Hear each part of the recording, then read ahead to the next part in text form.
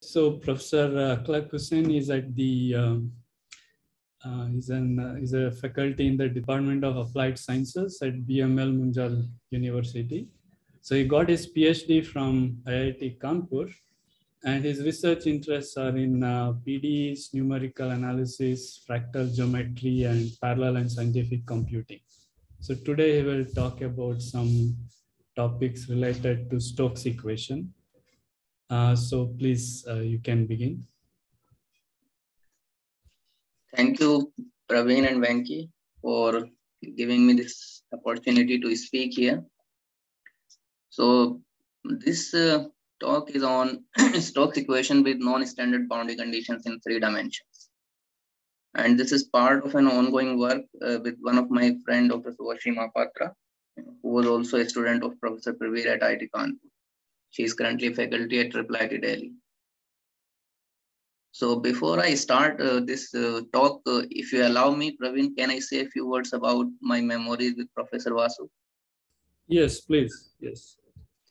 Yeah, so I actually met Professor Vasu in the year 2005 when I was a young PhD student. And I was just completing my coursework. So he came to IIT Kanpur for some professional visit, maybe some talk or for some viva. So I met him in canteen where my PhD guide and he was sitting together. My guide asked him that I'm assigning Vasu as your PhD thesis co-supervisor. So I was too young. I didn't even understood it very well. So I said, sir, what do you want to add an external, faculty member as a co-supervisor? He said, because before you joined me, I was already working on this problem, which is a thesis problem. And I have written some complex estimates, and only a person like Vasu can, verify those estimates rigorously. So that was the impression of the genius of Professor Vasu on Prabir Dutt. And he immediately agreed. And so that was a very humble beginning of my association with Vasu sir. After that, I met him a number of times at TIFR whenever I had some difficulties or in some other events also. So I met him a number of times. He made a lot of suggestions in my PhD thesis and some suggestions for future work also. So he has impacted me both personally and professionally. One day when I completed my thesis, I met him once again. So I was young as a faculty. So, that happens in the beginning. I was not happy with my position. So I asked him, sir, I'm not happy with this present position. I want to change my job. He said, why do you want to change the job? I said, because there is a lot of, internal issues, politics, blah, blah. So he just said one small sentence. He said, problems are everywhere, wherever you go.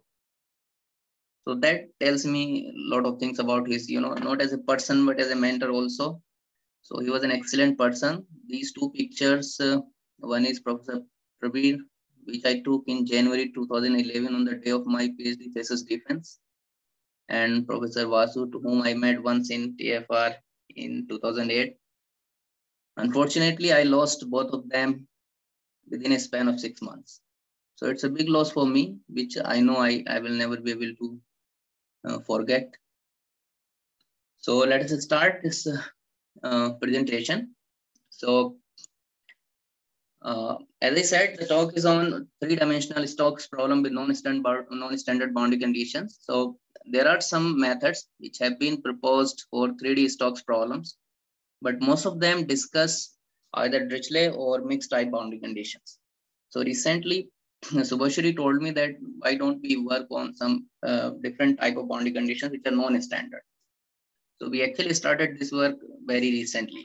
It's from January 22. So the goal of this work is to apply and investigate an exponentially accurate spectral element method for Stokes equation with non-standard boundary conditions, and some introduction to spectral element method and HP methods.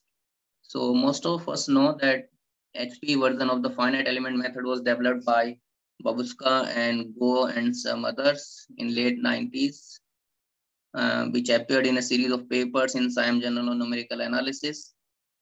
And HP version of a spectral element method is just a higher order version of the HP finite element method.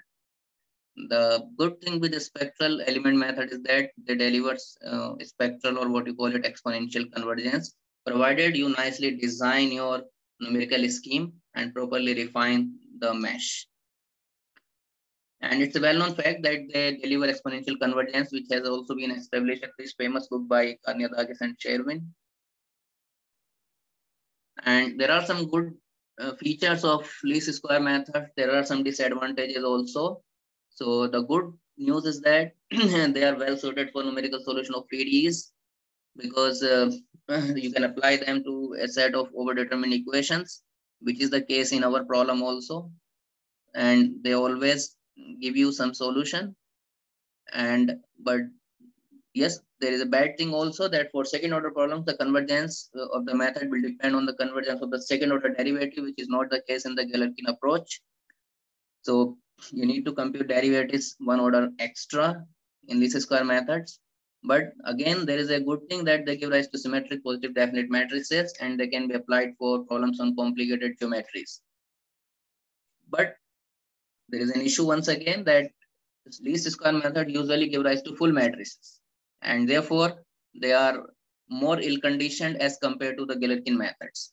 But you can take care of this deficiency by properly designing some good preconditioners. So that we have done. So that's not an issue. Ill-conditioning of the problem is not going to be an issue. And the least square spectral element method is a very promising numerical method, which was developed by Root and Garetsma and Potanza and Reddy in a series of papers which appeared in Journal of Computational Physics. And they combined the generality of the finite element methods with accuracy of the spectral element method. So it's kind of a hybrid method. And several papers have appeared over the last 2 decades, which have applied least square spectral element method to a class of interesting problems. However, the implementation of this method to Stokes problems has been really limited. So our purpose is to explore the method for Stokes problem in 3 dimensions on different types of problems with different boundary conditions, different types of domains.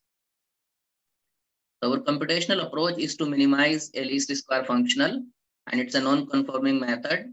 We will use higher order spectral element functions, and then finally we will apply the preconditioned conjugate gradient method to solve normal equations which we obtain from the least squares formulation.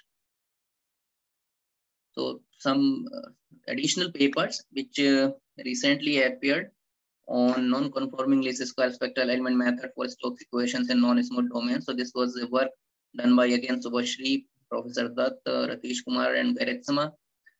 This was a 2D problem. So they have solved this on non-smooth domains as well. And then there is another paper which appeared for Husain equations. And it was again Subhashri and Professor Ganeshan from IC Bangalore. So that was also one of the paper on non-conforming least square spectral element method.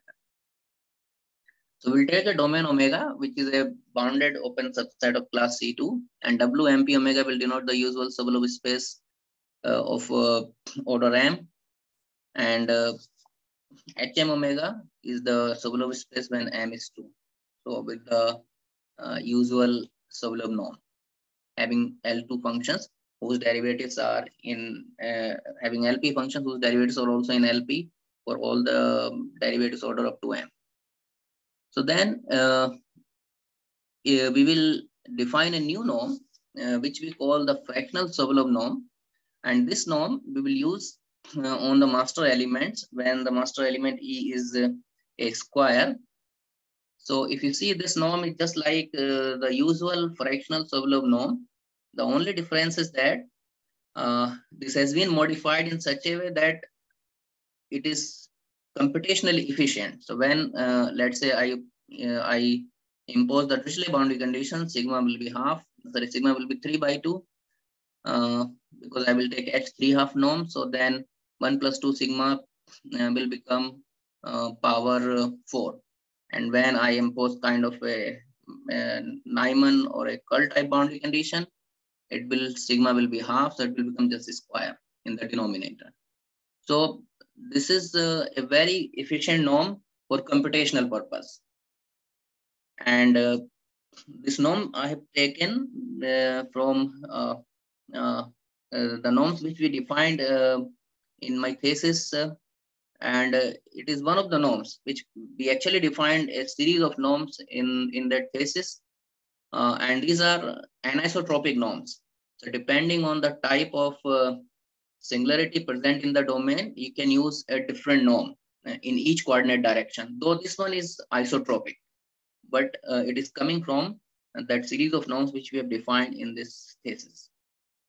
Okay, so let us consider a Stokes equation with non-standard boundary conditions. So consider a stationary Stokes equation minus Laplace of u plus grad of p is equal to f, and this is the continuity equation. Together with the boundary conditions u dot n equal to g dot n on some part of the boundary and curl u cross n equal to h cross n on other part of the boundary. So I have not distinguished gamma with gamma 0 and gamma 1, but it is understood from the context that on some part of the boundary we are applying the first set of boundary condition given by equation 3, and on the other part of the domain we are applying the boundary condition given by equation 4. So these are not falling into the category of standard, Dirichlet, and mixed and Nyman boundary conditions. Here, as usual, the u is the velocity field, p is the pressure field, and f is an L2 function, and n is the exterior normal to the boundary. So this type of boundary conditions have appeared before, obviously. So, and a comprehensive study of Stokes and Navier-Stokes equations with non-standard and non-homogeneous boundary conditions was done by Beck, Konka, and Kronu on a variety of domains. So, in their work, you can find a lot of regularity estimates on Stokes and Navier-Stokes equations with these non-standard boundary conditions, both homogeneous as well as non-homogeneous. And these are important type of boundary conditions because they appear in practical applications such as fluid dynamics, electromagnetic field applications, and decompositions of vector fields. So it seems that other than the standard boundary condition, it is good to look at non-standard boundary conditions. So we have this regularity estimate for the solutions of the Stokes equation. So if f is in L2 and h is in h half and g is in h3 by 2, the trace spaces, then the Stokes problem has a unique solution UP which belongs to the product space H2 cross H1. And there exists a positive constant and which so that the solution satisfy this standard stability estimate. So the solution U and the H2 norm of U and the H1 norm of the pressure is bounded by L2 norm of F and H half norm of H cross N and H3 half norm of G dot N. This estimate can be found in these papers, in these books by Raviart and Griswold, and in many other papers. So regularity for these kind of problems is never an issue. It is available. That was also one of the reasons why we thought of, immediately started working on it once we got to realize that there are these kind of good boundary conditions to look at. We are also considering Stokes equation with Navier type boundary conditions, which are slightly more general. These boundary conditions were given by long ago by Navier around 2 centuries ago. I think in 1823, in one of the paper Navier wrote Stokes and Navier-Stokes equations with these type of boundary conditions, even more general than these. So these boundary conditions are just, a particular case of the most general type of Navier boundary conditions. Here D denotes the rate of the strain tensor and alpha is the coefficient which measures the tendency of the fluid to slip from the boundary, and we call it friction coefficient. And n and tau as usual are the outward normal and the tangential vector to the boundary gamma. So for this type of Stokes equation, once again the regularity result is available, and this is available in one of the paper of Acevedo and Konka and Ghosh, and some other papers also have used this regularity estimate that if f is in L2, h is in h half, and alpha belong to L2 gamma. So basically alpha belong to L of PT, where this depends, P depends on T. So here, because it's a simple problem, so we have just taken P equal to 2. So it is, I can take alpha is in L2. But for computational purpose, we have taken alpha equal to constant. So then the Stokes problem has a unique solution, which again belongs to the product space H2 cross H1. And there exists a positive constant, which is independent of this alpha. In fact, in this paper of Acevedo and Konka and Ghosh, they have done very rigorous estimates with this friction constant alpha. And they have given a lot of results which can be used at different type of applications. So it's a very interesting paper to read. All right, so we will denote LUP as minus of Laplace of U plus grad of P, and DU we will denote by minus of grad dot U, and gamma, the outward normal N we will take as N1, N2, N3. So we divide our domain omega, which is a nice smooth domain with sufficient regularity, into a set of curvilinear hexahedrons, tetrahedrons, and prisms. And by a well-known fact, that a tetrahedron can be divided into 4 hexahedrons and a prism can be divided into 3 hexahedrons. So we can always assume that all the elements in our computations are hexahedrons. In fact, Schwab published this for the first time, that a tetrahedron can be divided into 4 hexahedrons in his paper, which appeared in Science Journal on Numerical Analysis in 2013. But yes, Professor Pravir has told me that this is possible to do long ago in 2006 itself. And this picture we generated in those times. But later on, Schwab published it by showing some more pictures of dividing a tetrahedron into 4 hexahedrons, and similarly dividing a prism into 3 hexahedrons. So any domain you take in R3, you can divide it into hexahedrons. So to keep the presentation and your analysis simple. So we will denote W as an upper bound on the degree of the approximating polynomial, and because it is an HP method, we will assume that number of elements is proportional to W. So we will exactly take L equal to W for computations, but you can always take it proportional to W. Yes, if your domain is non-smooth, then you have to be very, very careful in choosing W. And on each element in the domain, on each element omega I in the domain, we shall define a set of spectral element functions. So let X is X1, X2, X3, and Q is the master element, which is the bi-unit cube. So then there is an analytic map from omega L to Q. It is just coming from the fact that the way you can send an interval AB to the interval 0 to 1 or -1 to 1, in the same way you can map the entire hexahedron onto the bi-unit cube. So it is possible to do, and then on each Q, so then on the reference element Q, you define the spectral element function as a tensor product of 1D polynomials. So on the right hand side, you see some coefficients, unknown coefficients A, I, J, K multiplied by the tensor product of 1D polynomials. So for our purpose, we have taken Legendre polynomials, but these are just, any polynomials. They are just the tensor product of 1D polynomials. And similarly, you can write the pressure as a tensor product of 1D polynomials.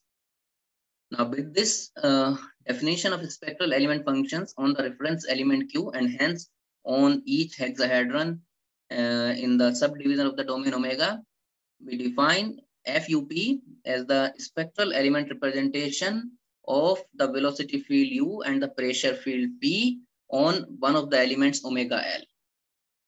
Now we will define 2 quadratic forms, which we denote by VLWFU and ULWFU, FUP and ULWFUP, which will give us the residual in the PDE to minimize in proper Sobolev norms, and the preconditioner for our least square for our normal equations.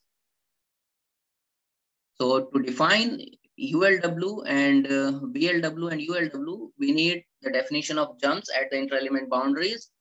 So we define jump like this. You take an inter-element boundary. So the jump is just the difference of two function values for the velocity and the pressure from the left and the right. And you measure it in L2 norm.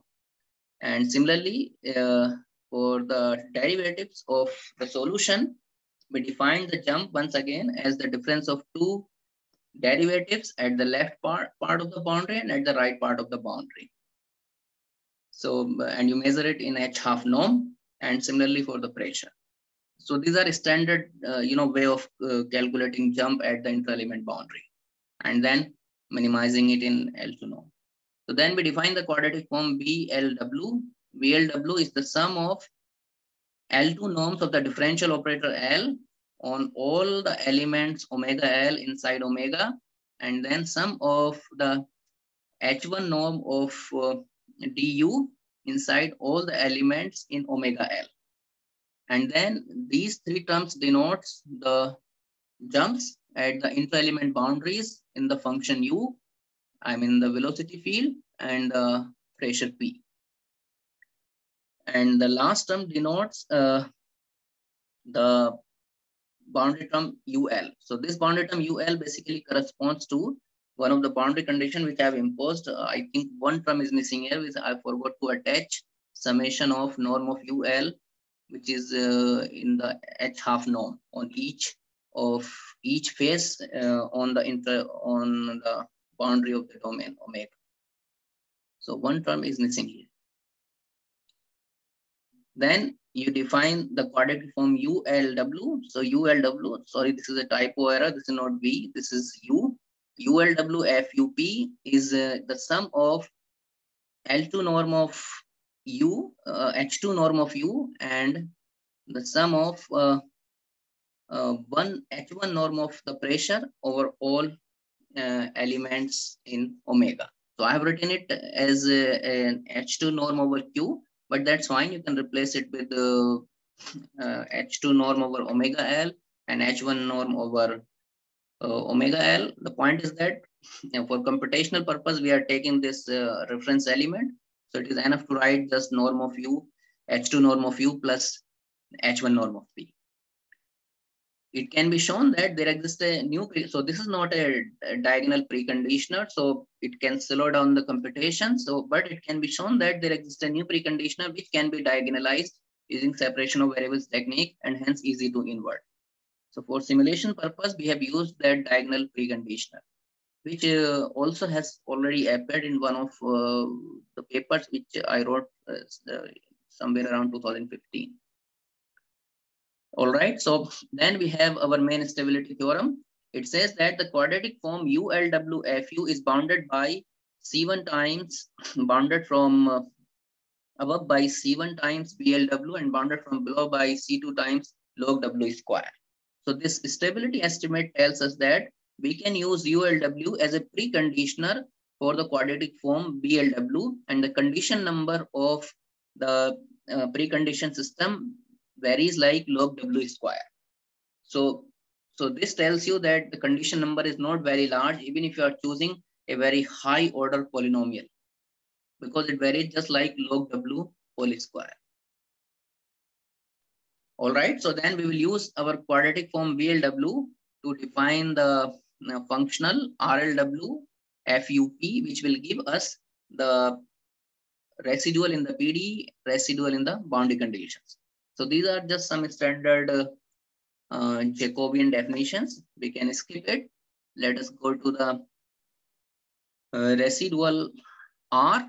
So R denotes the residual, and this is defined by the residual in the partial differential equation. So I'm now subtracting from the differential operator L, the right-hand side function FL, and minima, and taking its L2 norm, obviously because L already contains the derivatives of U up to order 2, and this one gives me the residual in the continuity equation.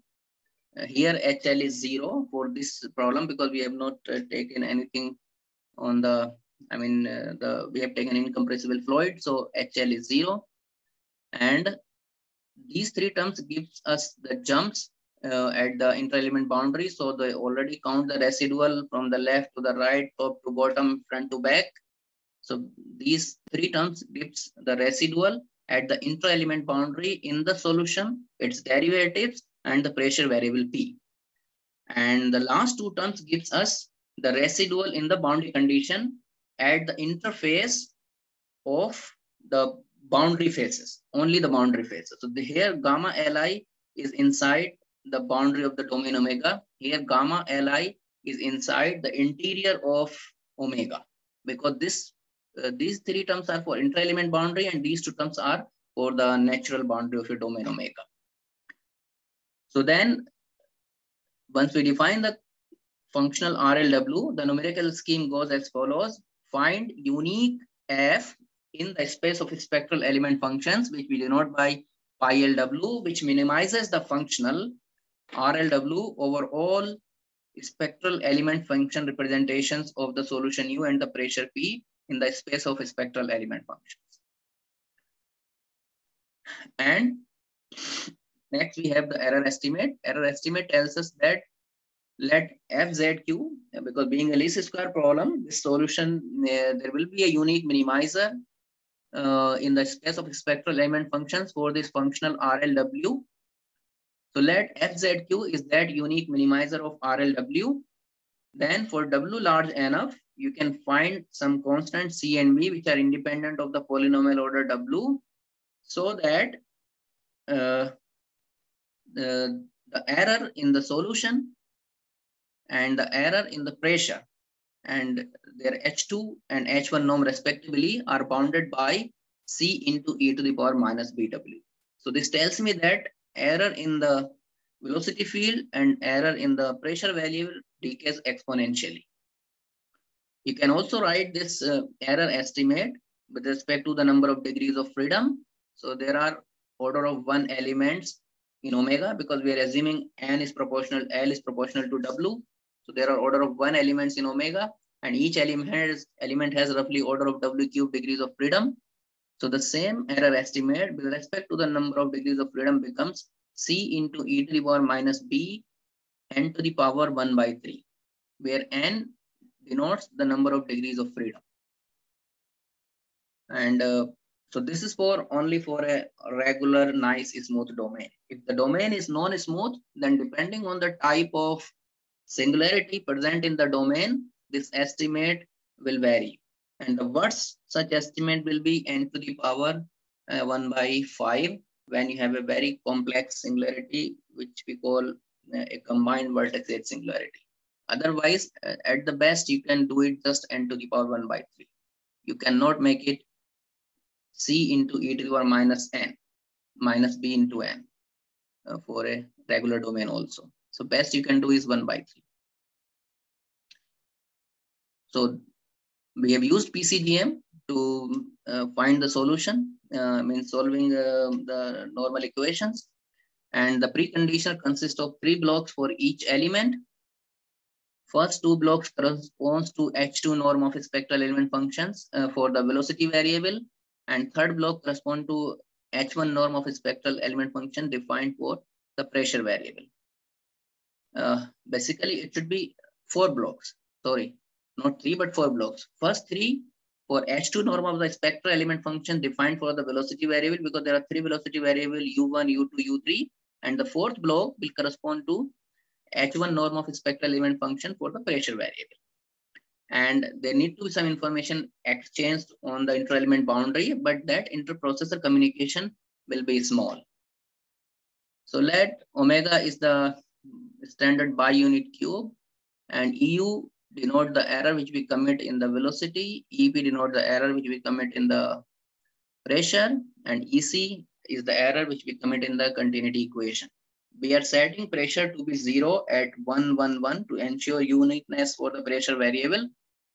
And because this is part of an ongoing work, so we are still computing these numerical results. So far we have just written a sequential code, and with h equal to 2. So I will just show you the results which we have done till last week, because it is part of an ongoing work. So we are still modifying the code and making it fully parallel. So this is our computational domain as of now. Of course, we are going to divide into more and more elements. So when I take h equal to 1, it will be divided into 8 elements. When I take h equal to half, it will be divided into 27 elements, and continue like that. So the model problem is the Stokes equation, which I introduced in the beginning with the non-standard boundary conditions 3 and 4. With the following set of exact solutions, U1, U2, U3, and the pressure P.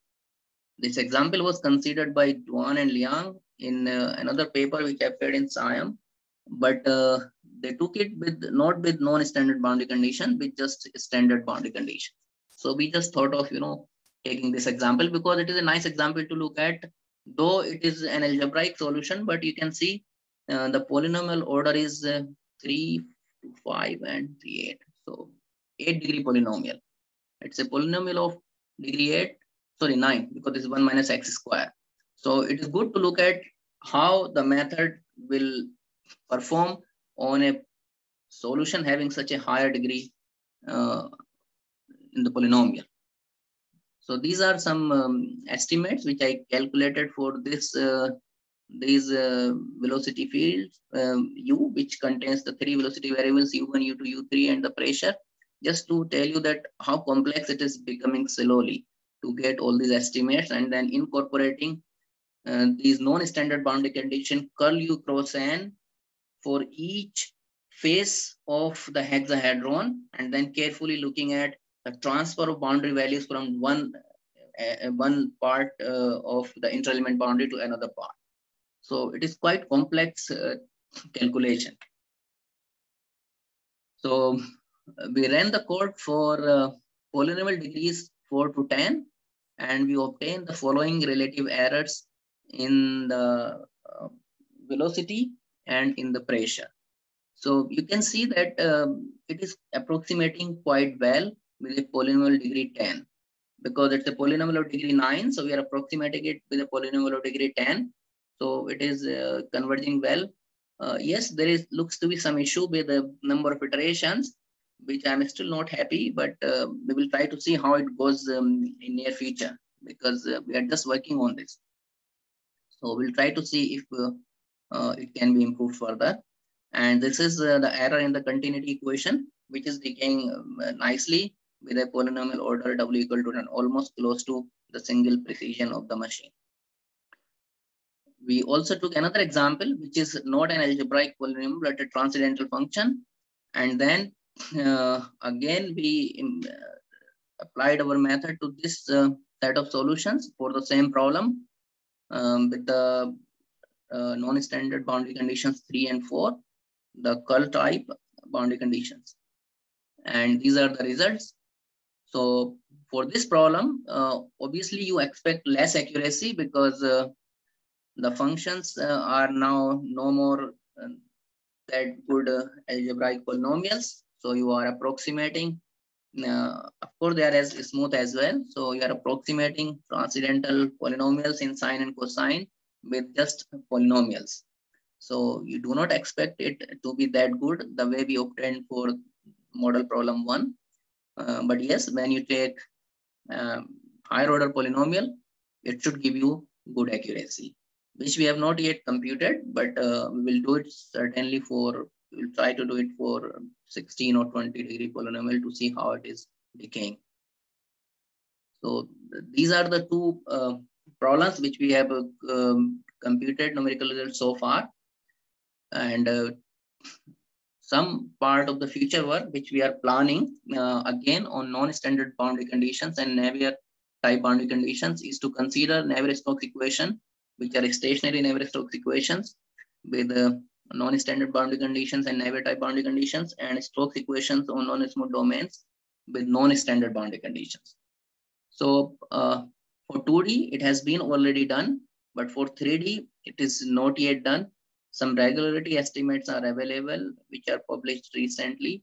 So we are thinking to look at this problem also in near future, as well as we plan to consider non-linear boundary conditions, which are Lie boundary condition of friction type, and slip boundary condition of friction type. And these type of boundary conditions have also been considered before by other authors, by Saito and Fujita and others in 2004 and in 2002, and in some other papers also. So it is possible to consider a big class of boundary conditions for stationary Stokes and Navier-Stokes equations.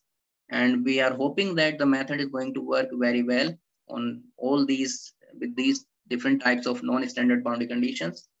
as well as on non-S mode domains with obviously suitable modifications. And I thank you for your kind attention. If there are questions, I will be happy to answer. Yeah, thanks a lot, Akhlaq. So we have time for many questions. So if participants have any questions, please go ahead and ask.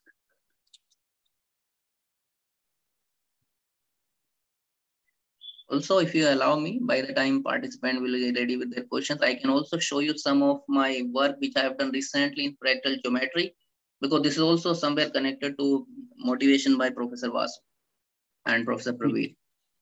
It is just 2-3 slides. Okay. So sometime back when I met both of them at different places, they were asking me, why are you always working in partial differential equation and numerical analysis? Why don't you try some different field of research? So I told them it's not easy to switch to some new field. It's not easy. You have to devote a lot of time. But then 3 years ago, I was teaching a course on Introduction to Fractal Geometry to my BTech students, and some of them got very motivated when I was teaching this course.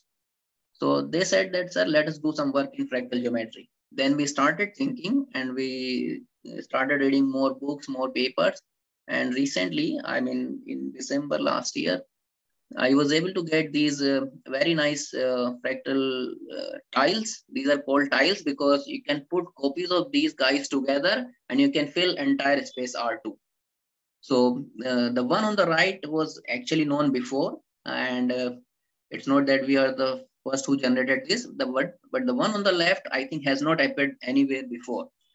So, but these were generated by some other methods. We generated these reptiles using reflections and rotations. So basically, these are only reflection reptiles.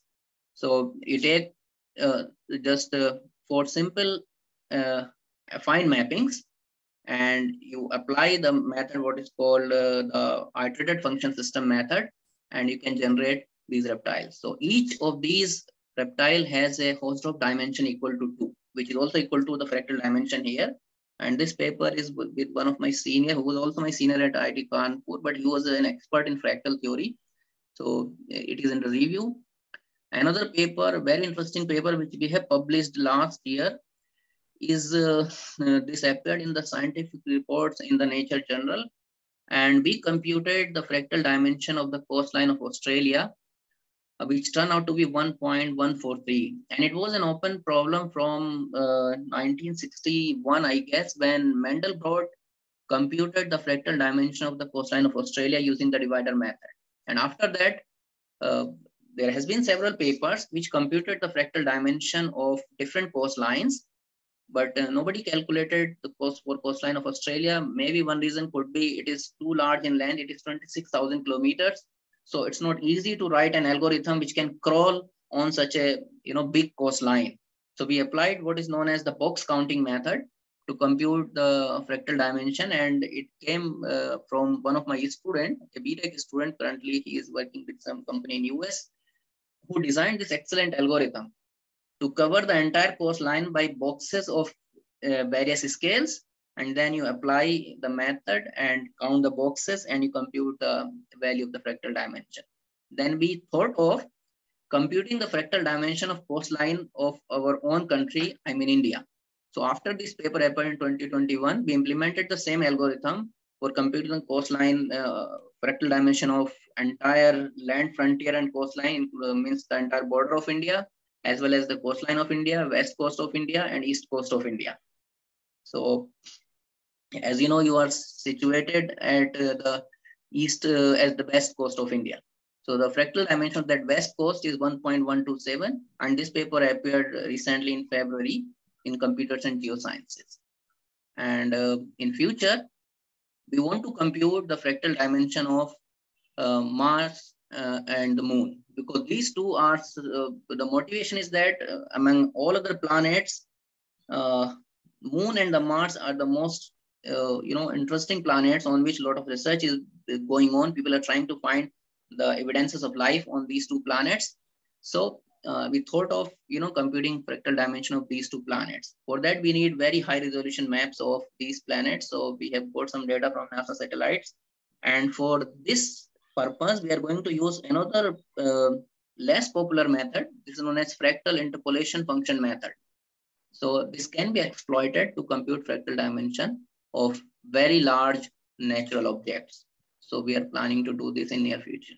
So these are just, some insights into part of parallel work ongoing in the fractal geometry. Thank you.